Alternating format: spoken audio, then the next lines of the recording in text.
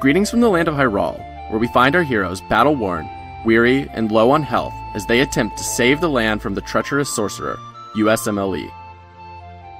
In this land's darkest hour, we turn to the young heroine Zellweger, who is here to help us remember Zellweger Syndrome.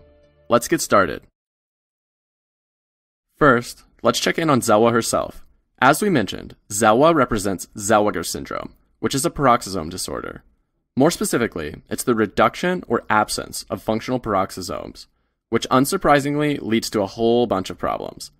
To help you remember that it's a peroxisome disorder, Zellweger is using a bottle of peroxide to heal her male companion. Peroxide for peroxisome. Ugh, Zellweger, come on, that hurts. Cool it with the peroxide. And speaking of male companion, just take a look at that chiseled set of pecs on. Let's call him Rink. But wait, they look a little mutated? Kinda lumpy and a bit weird, but hey, if you've got it, flaunt it. Better than mine at least.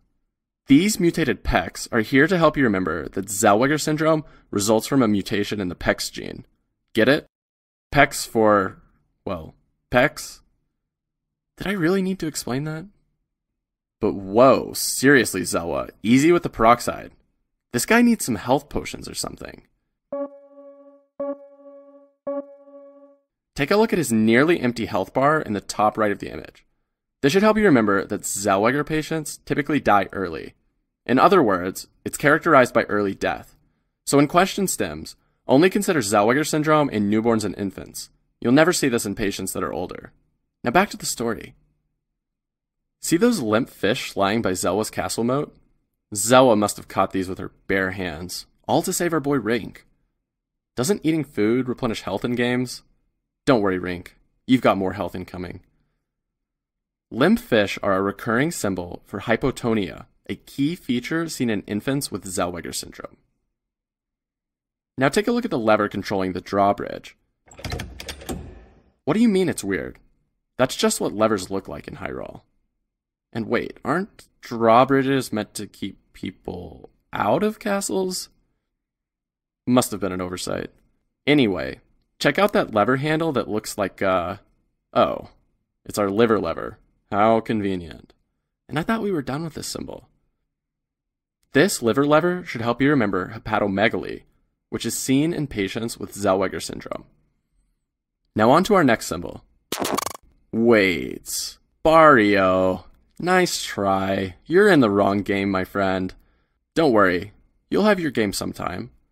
This glitching video game character should help you remember seizures, which is a common feature of Zellweger syndrome. Finally, check out the small car next to the seizing Barrio. It looks like this glitched over from the last game. But what game could this be from? Just kidding. You know what game this is from. At Pixarize, we like to use small automobiles to represent autosomal recessive disorders. And Barrio's cute little car here should help you remember that Zellweger syndrome is inherited in an autosomal recessive fashion. And we're done!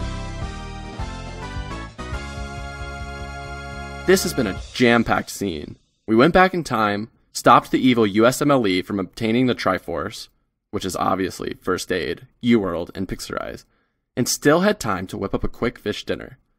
Ah, just kidding. This game was actually really easy. Should have bought an Xbox. Anyway, I guess I'll see you in the sequel. Psst, that means the next image. Onward.